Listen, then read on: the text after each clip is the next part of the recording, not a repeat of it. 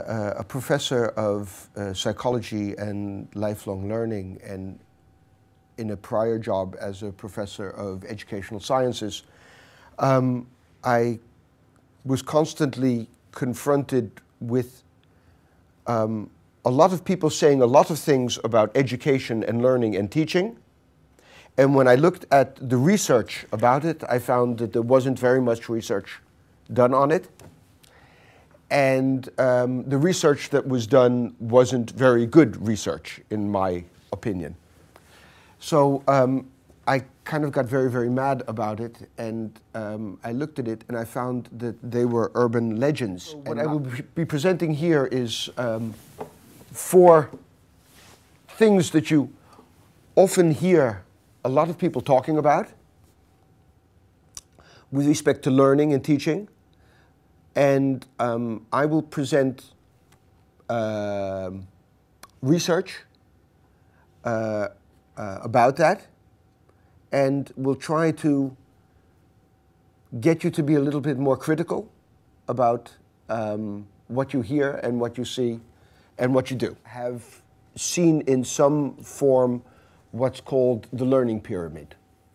At the moment, there are a lot of people making web quests, and if you look at what they're writing about it, they often base what they're doing. They often base what they're doing on this learning pyramid idea, and the idea behind it is kind of it's almost Zen.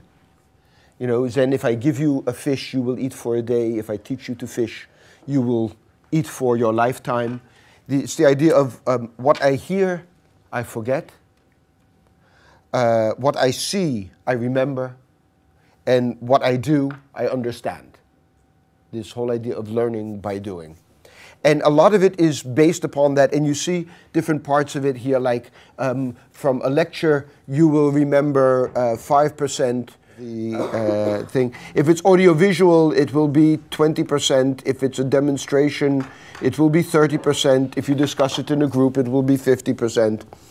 And it sounds really, really good. And we see a lot of the education that we're making at the moment based upon this idea.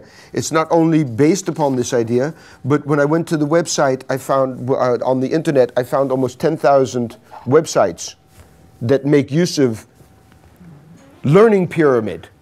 And if you just Google Bales and learning and pyramid, you get like 30, 40,000 hits of people making use of this. And I wanted to find out, is this true?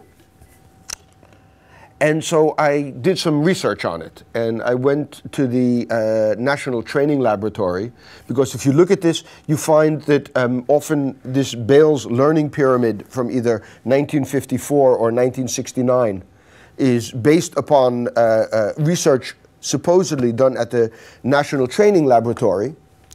And what they say there, and this is a direct quote, is, "We believe it to be accurate, but we no longer have any, nor can we find any research that supports this."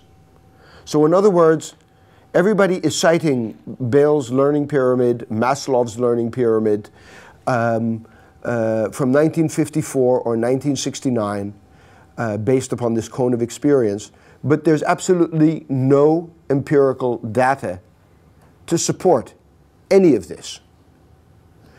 The pyramid pleases, as I say at the bottom, because it supports what we would like to believe as being the truth.